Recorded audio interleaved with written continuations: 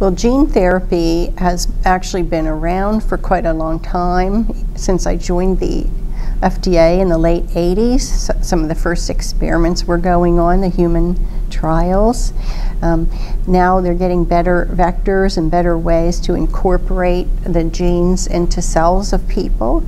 And so there's great hope that this will be successful in alleviating disease.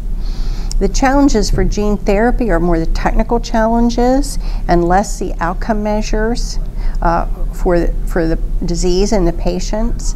And so the Center for Biologics that regulates gene therapies has been working extremely hard with the gene therapy developers on things like how do you assess safety? How do you make sure that the intervention stays stable? Because often it's sort of, it's a gene in itself that is put into the people. So how do you make sure it goes to the right place and so forth?